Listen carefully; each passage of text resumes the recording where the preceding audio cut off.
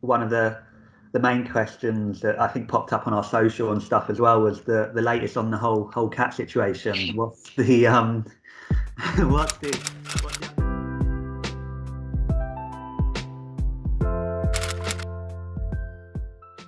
we got quite a good mix. We've got some mix of different questions. So the first one was from Cameron Scott on Instagram and asked how much training do you do? Like, it was quite a general one, but I suppose how much training would you do during a week, say in a sort of race season or before race season? So all my training is on Strava, pretty much, if you really wanted to see how much training I do. But I probably do maybe like 15 to 20 hours a week, depending on kind of what kind of block I'm doing and whether that's kind of like volume based or quality based. Next one was from Josh Hughes. He said, I'm a 9-year-old cyclist and really want to get into pro cycling. What tips do you have? Oh, that's really nice. I think that no matter what age you are, it's really important that you've got a love for the sport. So just kind of, love it, be a fan of the sport, kind of enjoy just going out and riding your bike. And then as far as kind of a tip is, I'd say that you can't practice your skills enough. So like if you're cycling at 9 and you know how to ride, you've got skills and things, then by the time you get to my age, you'll be at a real advantage. There's one from Instagram from LJ Hand Cyclist, and he said, what's your favourite session? Oh, maybe like 3 by 10 minutes. That would be kind of, so when I was like working full time and would just get home and get on my table and it'd be like, what session will I do today? And I'd just do 3 by 10 minutes. So maybe I'd just stick with that one. It worked pretty well. There's one here from Lara Tipper. What was your proudest moment this year, if you had to choose one? Probably winning the GC. Well, I didn't win GC. Lauren Stevens won GC, but as a team, obviously winning that at Tour de Ardèche, it was really special to see what happens when a team comes together and you all have a shared goal. So yeah, that was pretty amazing and special to be part of. Another one from Instagram, Bryn Baxter. How bad were the classics? That was the question. I think I'd rephrase that. I think the classics were pretty epic. I definitely wouldn't describe them as bad. I really enjoyed them, and I think that it's pretty cool to have said that you've done some of the biggest races in the world, and I'm really looking forward to doing them again next year. Miles Jones, how did you decide to transition from running to cycling? It's a bit of an accident, really. So when I was a junior, I used to do athletics and that's what I wanted to be. And then I got quite a few injuries with shin splints, kind of stopped when I was at uni, got involved in the uni lifestyle, finished uni, got a job. And then I saw some people that I used to race against running the London Marathon, and they did pretty well. So I was like, if they can do it, I can do it, and decided that I was going to enter the Brighton Marathon. And then I just started training from there, got injured again. So I started doing some like crazy watt bike sessions in a gym. And then my dad was like, oh, maybe you should buy a road bike. So I did, kind of just rode it at the weekend when I was at home. And then there was a women's only session at Aldersley Velodrome with Wolverhampton Wheelers. So I kind of went along to that, never ridden in a group before, couldn't ride clip-ins. And yeah, it all just went from there, really. Oh, lovely. And then again from Miles Jones on Facebook, favourite place to train and why? I think that there's no place like home, really, because I don't get to come home very often. I just really enjoy kind of getting home to my parents and riding around the roads in the valleys. I think that, they're really pretty. There's lots of variation. So yeah, probably.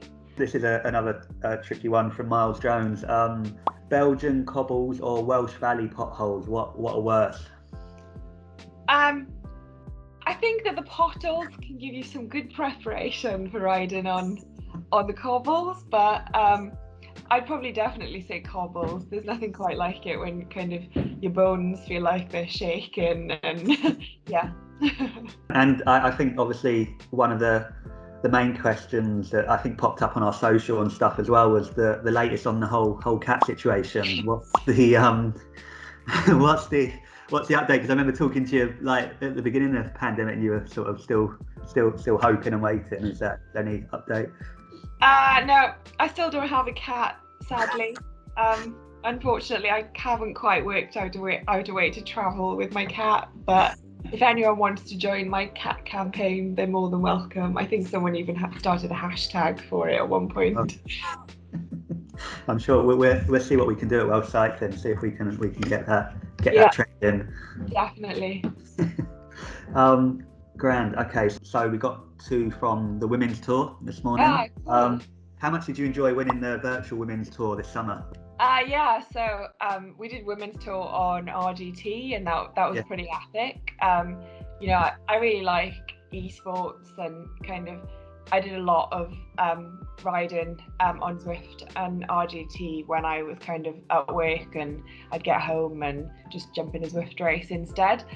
So it was pretty epic to kind of do women's tour on that platform and kind of at least get to do it in some capacity. I thought that unfortunately women's tour got cancelled this year because of the pandemic, but it's a bucket list race for me, so being able to do it in some capacity is great, and I think that it's amazing of the organisers to kind of protect the legacy of the race. But as far as the race went, as a team, we really did our homework. We rode the courses on RGT. Prior to that, we did some racing on there.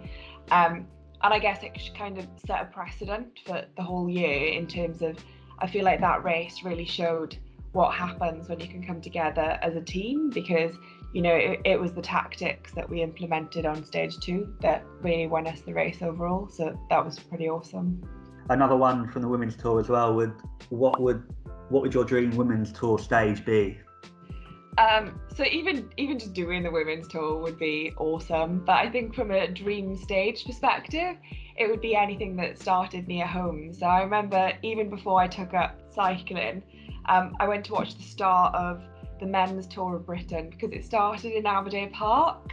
So I went along to watch that. So that would be pretty cool. Or the other one would be, whenever I'm riding, and especially like living in England, people always ask me where I'm from. And I basically describe Aberdeen as, do you know where Junior Tour of Wales finishes?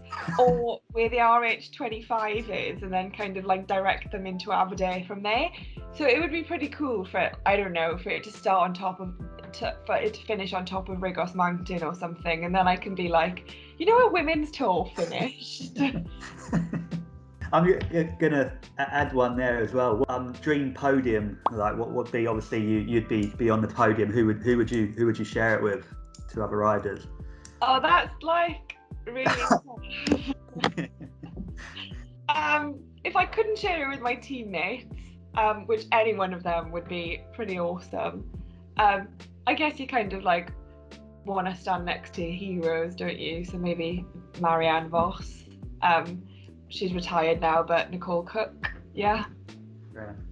Cool. Final one from LinkedIn, from Daniela Mizzen. What changes did you have to make as a result of the pandemic, and were there any challenges involved? I think that, I guess the biggest challenge was the lack of racing. It was my first year as a professional cyclist, and I had this amazing calendar of races that I was going to be doing and spending time in the US and training camps and whatnot. And then all of a sudden I'd done 3 races, and it was like, yep, that's it, no more races, you can't ride with anyone, can only go to the shop for essentials. And it was just basically how I adapted to then training by myself and working out what I needed to focus on, and the kind of, I guess, the uncertainty of not knowing when the season was going to start and what the next goal was going to be. But it all worked out okay. I really appreciate the time, Leah, as well this evening. No worries.